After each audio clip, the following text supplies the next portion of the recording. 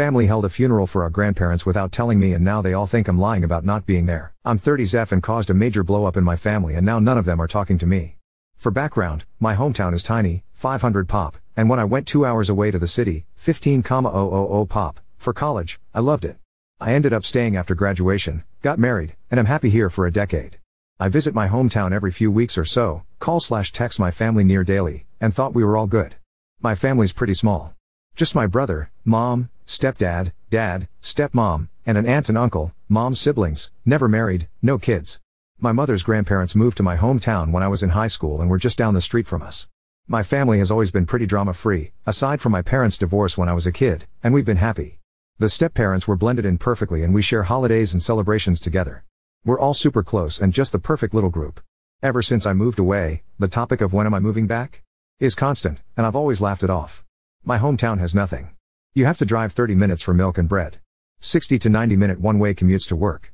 And floods shut down the main road every Easter. I love the town, but I love here more. I have parks, stores, community events, a library. The city is great. My family grumbles that I need to move back, but I refuse. I've been trying to encourage them to come here, especially since it's not an hour drive to the nearest medical facility. Now to the meat and potatoes. Both my grandparents passed over COVID times. They were both old and their health had been failing for a while, so it was only a matter of time. Thankfully they didn't catch it, but it made visiting them impossible and we survived mostly through FaceTime. They both passed in their sleep months apart. Both were cremated and kept securely under the kitchen sink for safekeeping while the pandemic blew over. That was 2021. Well, I just found out my family held a funeral for them and scattered the ashes in my uncle's maple grove over the summer. No one said a word to me about it. I've visited numerous times before and after and not one word. I only found out because my great uncle from California posted on Facebook a few weeks ago that he is entering hospice and was so thankful his health stayed strong enough for him to see his little sister, my grandma, to her final resting place. I was confused and called my mom. She was all, "Yeah, the funeral we had in July, remember? Y'all, I visited them for the 4th of July. They did the funeral the 8th. Not a word about it to me. They had planned this for months. Long enough to arrange for my infirm great uncle to be brought over from the other side of the country. Apparently, they talked about it all the time. Everyone is convinced I was at the funeral. They swear I was there. I can prove I wasn't because Google's got my location history. My hubby is baffled because he was supposedly there, too, but he had to work every weekend in June and July. Time clock doesn't lie. My family straight up forgot about me. I'm hurt. I'm sad. And they're pissed at me for lying. They think I'm causing drama over nothing. Nothing I say can convince them I wasn't there. My family is united in this. And they've all put me on read until I admit I'm wrong. They think I've gone nuts. Either there's a doppelganger of me attending events, or my family doesn't want to admit they screwed up. I'm not backing down. Thanksgiving is coming up, and my family's been vague posting on Facebook about forgetful kids and mental health. It's so freaking weird and I don't know if I'm in bizarro world or what's going on. My mom's best friend reached out and said I should just admit I was wrong and apologize, that I'm causing my mom so much unnecessary stress. I asked her if she's checked everyone's home for CO2. She hung up on me. We checked our CO2, and our testers are running just fine. I have reached out to a few people in my hometown to check in on my folks, and they all say they're fine. I even spoke with a local volunteer firefighter group to see if they could check for gas leaks. Not sure if they were able to. I don't know what to do. I've shown them the proof I wasn't there, but they know I'm tech savvy and just assume I've photoshopped it. Hubby says we need a break, and we're going to be staying home this holiday season. Update 1: it's 11/27 and Thanksgiving just happened. Hubby and I stayed home. We got a small turkey and made our own little Thanksgiving. It was nice. We ate around noon, then watched a movie, and later sat outside with a bottle of wine to watch the sun set behind the trees and neighbor houses. We usually take the day before off, drive to my folks, stay the night, and help with the Thanksgiving Day cooking. So it wasn't until Wednesday night that my mom broke the silence.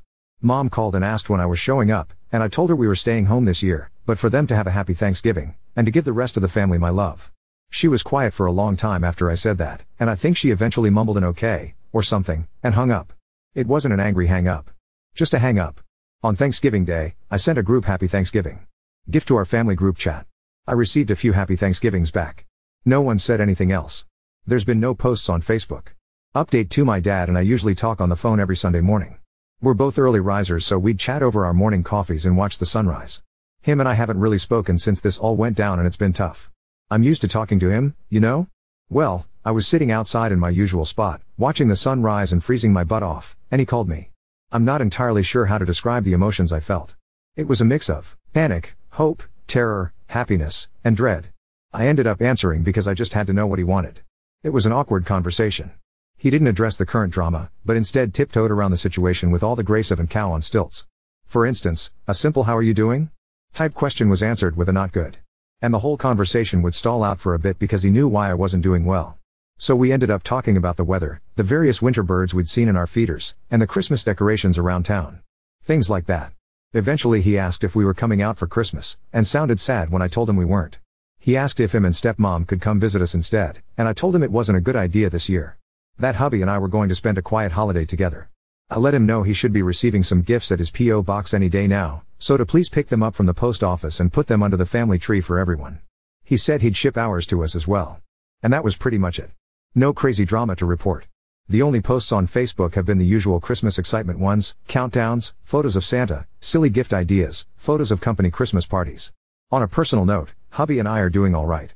Our health is good, our spirits high, and we're as solid as ever. We each got Christmas bonus at our jobs, so we're excited about that. They're not large, but we're happy to have them.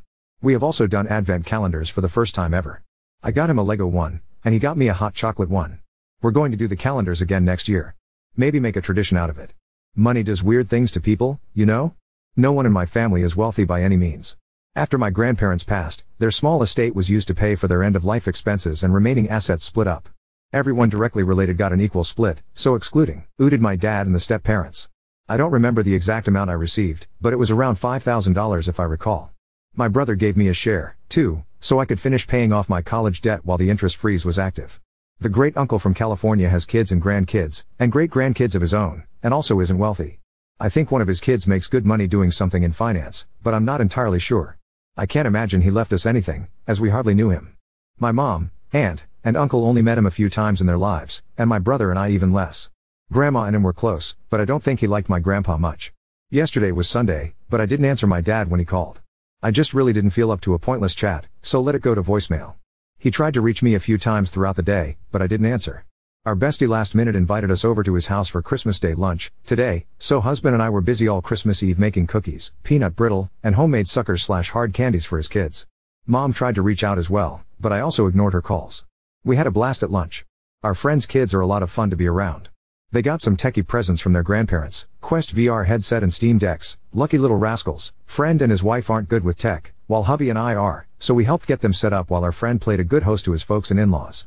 The grandparents didn't realize that a Steam Deck required a Steam account, so we got the kids all their own accounts set up, added them to our Steam friends lists, and gifted them some games. We also bought them a few VR games for their headset, and they were off to the races with Beat Saber in no time. As for my folks, my brother texted and asked if we could talk sometime tomorrow. I think me ignoring mom and dad has caused some kind of upset. Which they deserve. Spoke with my brother over phone this morning. For starters, he apologized for everything. Him and I are good, for now.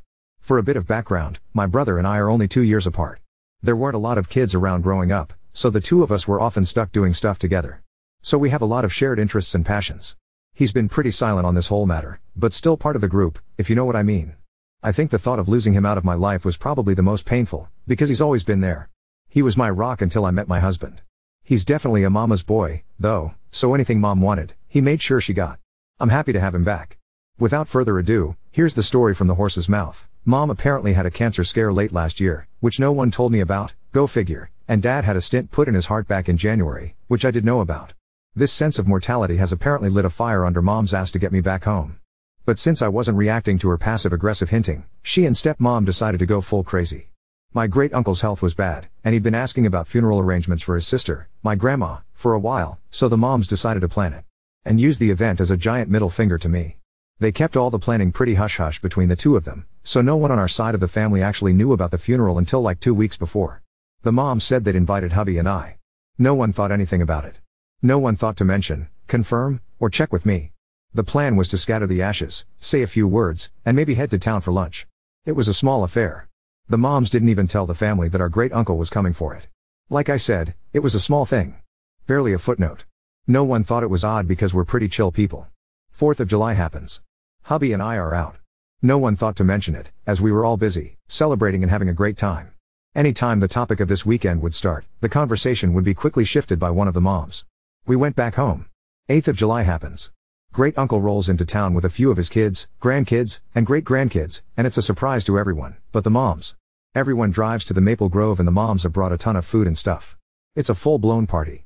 No one on my side noticed I wasn't there, because there were so many extra faces outside the usual group. They did the spreading of the ashes, they said their words, they ate, they had a great time.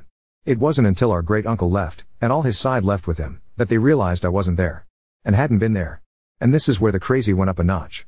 My brother says the moms were happy no one noticed I wasn't there. And that this was proof to everyone that I needed to move back because I was so easily forgotten about. Because none of them thought to reach out, right? They basically did a ton of guilt-tripping manipulation bullshit, and it made everyone upset at me for not showing up. Somehow it was my fault for being excluded. So suddenly everyone was on their side with sticking it to me. But then a few months went by, and tempers cooled, and then I guess the horror of it set in. Followed by the shame, but by then they were in too deep. How do you undo something like this? And since I hadn't brought it up, I guess they figured they would all just stay quiet about it and hope I never asked about a funeral. That's when I discovered the situation from my great uncle's Facebook and called my mom, who panicked and went with the stupidest solution. Claiming I was there. Don't I remember? I ended up talking with a few friends from high school, mentioning the situation, and word got back to those in town. So suddenly town gossip and little old church ladies got involved. Was I, or wasn't I at the funeral? Did my family forget to invite me to the funeral of the only grandparents I'd ever know? Or am I just causing a ruckus? My brother said they all just went with mom's answer. Of course they wouldn't forget me. Of course I was there. Of course they're good people. And it just snowballed. The family expected me to eventually fold. I'm usually a non-confrontational person, so me sticking to my guns was unexpected. And then I missed Thanksgiving. And now Christmas. With no sign of backing down. And I guess the realization that I could just stop being part of their lives is setting in and my parents are panicking. He's tried just getting them to apologize and explain, but stubbornness prevails. They want a rug sweep, but I'm not letting them. My brother is upset with everything that's happened. He's realized just how crappy it all has been and he wants nothing to do with it anymore. But since he lives with my mom, he can't get away from it. He has asked if he can come stay with us for a little bit. I spoke with hubby, and he's in agreement with me that my brother can come crash in our spare bedroom for as long as he wants. Brother works remotely, so it's no trouble for him to pick up and go. I believe he's making the trip today or tomorrow. Not entirely sure, but I expect crap to hit the fan when he arrives. On a side note, hubby's stoked that my brother and I made up. The two usually game together, but haven't due to the situation. He's downstairs right now setting up his man cave in preparation for my brother's arrival. I'm happy to see him so excited. My brother rolled in late last night. He'd obviously been crying, and when I opened the door, he just held me and sobbed. I'd never seen him like that before, and soon both of us were just standing in the doorway crying into one another. He kept apologizing. Over and over again. Said he wasn't sure why he went with it. Just kept saying sorry. Hubby got him all set up in the spare bedroom while brother and I talked. My brother's a wreck. He's always been a big guy, but he's lost a lot of weight and his clothes just hang off him. If I didn't know better, I'd think he was on drugs. We talked for a little bit before bed and he re-explained everything for my husband. I'd told hubby the story, but it was just so weird that hearing it again helped. This morning my brother was up at dawn making some coffee and getting his work day going. Hubby's off all week, lucky, so hubby made us working folks some pancakes and bacon. So far everything's peaceful. We've decided not to answer any calls from our family. They've been made aware that he arrived safely, and that we are going to spend the New Year's together, and that we're not answering any calls until January 1st. They may text if they wish. I'm sure they're losing their minds. Serves them right. Everyone, have a safe and happy New Year's. Don't drink and drive. Things here have been quiet. My brother's settled in nicely and he's a great housemate. Our place isn't very big, but we have full basement and a nice outside patio/porch area, so it doesn't feel crowded at all with the extra addition. He's a quiet and clean guy. No hassle at all. He got some fresh clothes from the Walmart, a haircut, and trimmed his beard, so he's more presentable now. He's a lady killer when he gets cleaned up. He's made nice with a, very nosy, but kind, retired couple next door and is adapting to city living nicely. Folks back home have been mostly well behaved. There's been a few texts back and forth, as we're not answering calls. Mom mainly wants to know when brother's coming back, but he's keen on staying here for a while. Mom said I can't keep him and I told her he's a grown-ass man and can do what he wants. Brother says he has her blocked after she ordered him to return home. Brother has tentatively asked if he could stay long-term, should he decide to, or at least longer than a usual visitor would stay. Which we're fine with.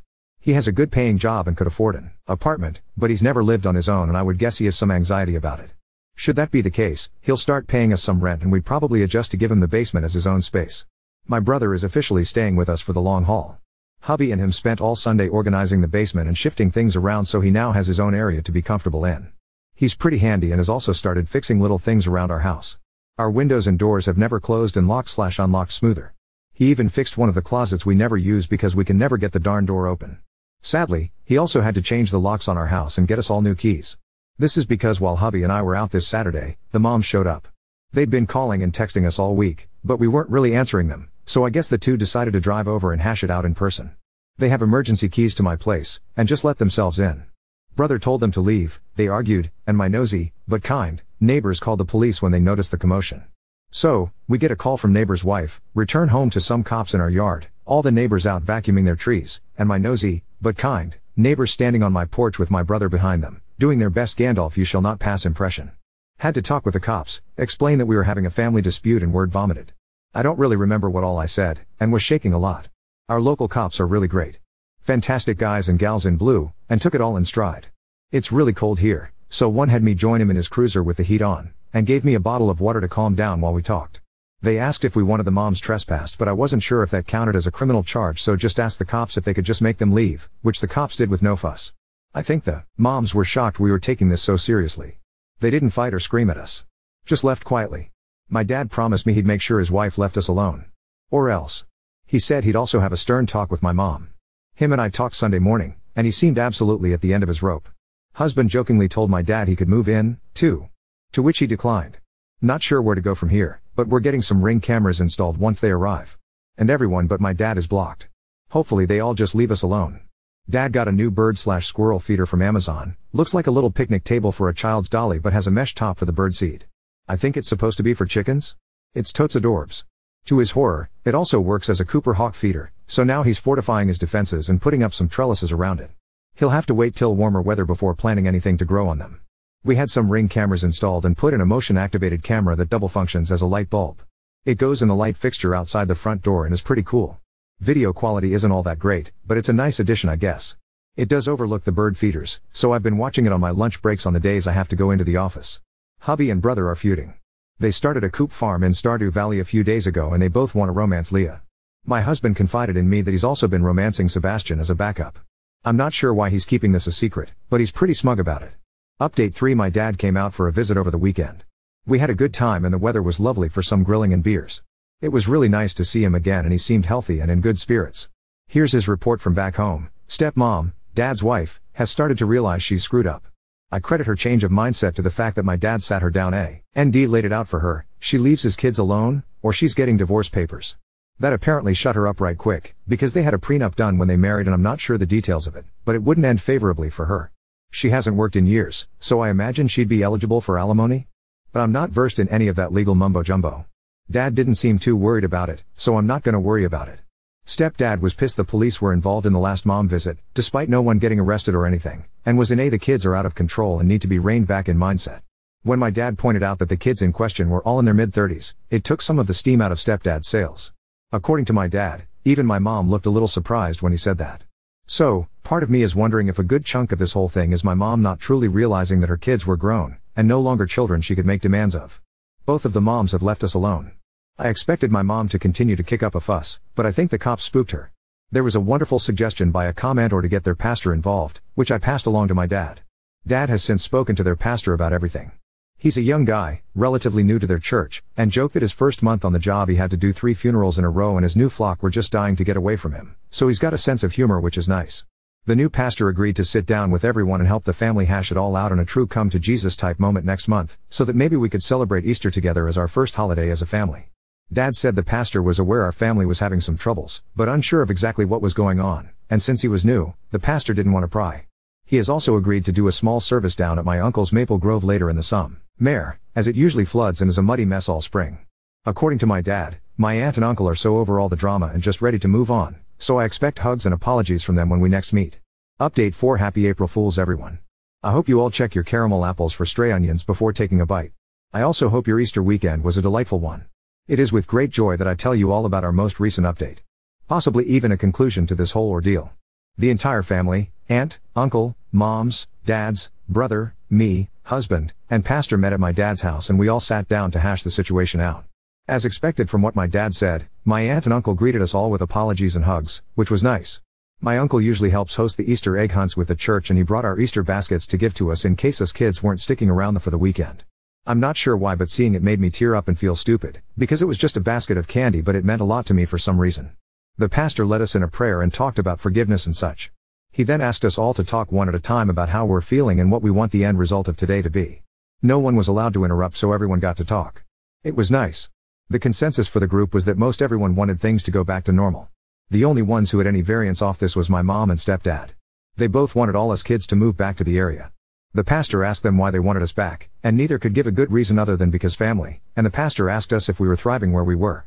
And we said we were. He asked if we were happy there. Which we were. He then asked my mom and stepdad if they wanted us to give up our happiness to make them happy. And mom broke down and said no. We all had a good cry. The pastor then asked about the funeral and lies that led up to it and followed it and how it made us all feel and what we wished we'd done differently if we had the chance. It was all very emotional, but in a good way, you know? Everyone apologized and admitted they effed up and did a really crappy thing. We all talked for a long time and the pastor was a great mediator. Eventually we all reached some sort of resolution and I think we're good now. Emotions are still high and a little raw in areas, but we stayed for Easter weekend and had a nice time. We're going to keep moving forward slowly and try to repair the relationship, but I believe we're well and truly out of the woods. As for my brother, he's still staying with us, and mom will stop trying to guilt trip him back home. He's thinking about renting a small apartment in our area, but we're not pushing him to make a decision. He knows he's welcome to stay as long as he wants. I think he wants to try dating. He's had a few girlfriends but never anything serious, and is embarrassed to bring any girls around our place, lol. He's been going to a few random classes/book clubs at the local library for something free to do and hitting it off with all the little old ladies who attend, and they keep trying to hook him up with girls his age who they know. He has been on a few lunches/coffee dates with a couple girls, but I think he's too embarrassed by the attention to give it a real try at dating any of them. He's happy, though, which is all I could ask for. I'm not sure if there will be any more updates, as I think it's all be resolved about as much as it can be at the moment. I wanted to thank you all for your words of advice and giving me a place to vent and scream into the void.